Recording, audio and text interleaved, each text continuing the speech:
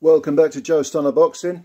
There was a woman's flyweight world title fight that I wanted to bring your attention to because I think it's worth looking at. It's on DAZN, and it was part of the Zepeda Diaz undercard.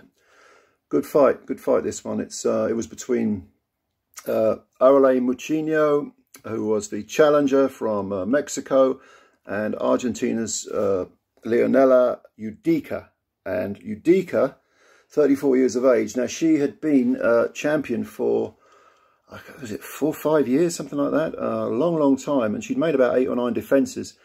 And if you haven't seen her fight before, she is a very relaxed and remarkably relaxed pinpoint counterpuncher. I mean, she loves to let you come forward and then she'll pop you.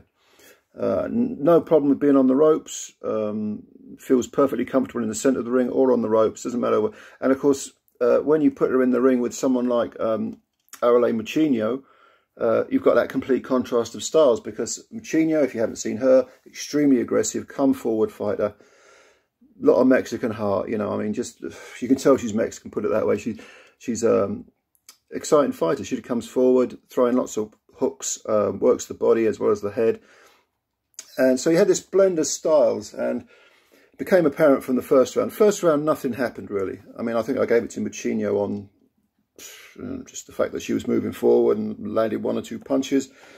But I don't give drawn rounds. But you know, I don't believe in it. But I've got to say something. These 2-minute rounds really piss me off because you just can't judge them. They're so quick, and you know, one girl wins 1 minute, the other girl wins the other minute. So. Or maybe nothing happens in either of those minutes. So what do you do? And if you hate giving drawn rounds, it's really difficult to sometimes find a winner.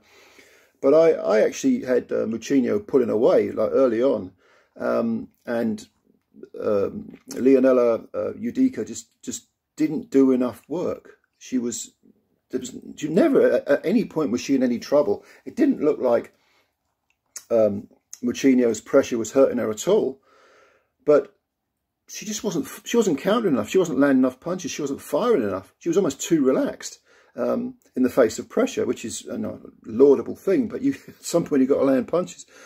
So this carried on. And I think I can't remember offhand. I did score it, but I think I was like 4-1 up after 5 rounds, which of course is the halfway mark, 10 rounds in women's boxing, to Mucino. And then Leonela Yudica did start to fire punches a bit more, and she was getting very precise. So even though Arely Mucino was coming forward and still putting the pressure on, Yudica started to sort of sharpshoot a bit more. And so from the middle round, she started to creep back into it. And I think after 8, I had it 5-3. So it was a draw was a possibility, and I thought possibly there would be a draw. I expected Yudica to maybe pinch those last 2 rounds and call it a draw, but in actual fact, she didn't, because I think I gave Arely Mucino the last 2 rounds. That a lot of these rounds could have gone either way. Don't get me wrong, you know, they really could have done.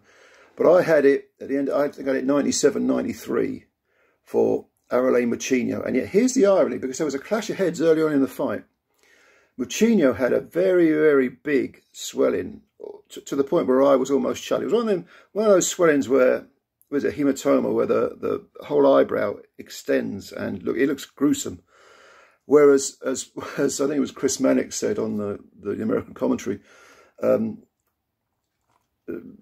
Yudica looked like she just stepped out of the shower, not a mark on her, you know, perfectly fine. Well, you know, I can do another 10 rounds if you like. Whereas Mucino looked like she'd been in a car wreck.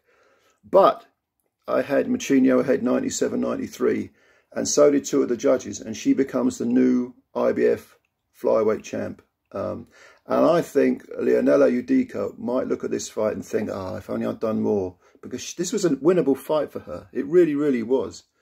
But Mucino won it, and deservedly so. And I think it comes down to the fact that it looked to me like she wanted it more. You know, it was one of those situations. In terms of the other flyweight champions, Marlon Esparza holds 2 of the belts, the WBC and the WBA belts. And that's a natural matchup, her and Mucino. I mean, Marlon is a very good fighter herself. unified champ, and why not get all the belts together, or at least 3 of them, you know? Marlon, 13 wins and only 1 defeat, and that was a points defeat, I think 3 years ago. But put them together, that's going to be a good fight. That'll be a very, very entertaining fight with lots of punches thrown, because Marlon is not nearly as conservative as Yudica was, and I expect fireworks in that one. But in terms of a record, in terms of Mucino's record, she now moves to 32 wins, 2 defeats and 2 draws. So in terms of the amount of fights she's had, she's very, very experienced. And I think that's what pushed her over the line against Yudica. I think she knew that she had to fight for every second of every round and walk through fire. And with that injury to the eye, she did walk through fire. You know, deserved win, I think. But Yudica will think I should have done more. I kind of lost the fight rather than her winning it. Because her skills are great. Yudica's skills are great, but there weren't enough of them. And there definitely wasn't enough output during that fight. But I recommend you go and see this fight. It's on DAZN, if you got DAZN. DAZN, for all its woes at the moment and for all the controversy around certain things, you know, the Ben Eubank thing, DAZN is still offering some good cards. Go and have a look at them.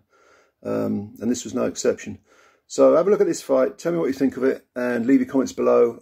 And thanks for watching the video, as always. Leave your comments below and, you know, subscribe. Like that, you know, the thing, you know, the routine. Subscribe, like, good stuff. Cost you nothing. And we'll speak again sometime. Bye-bye for now.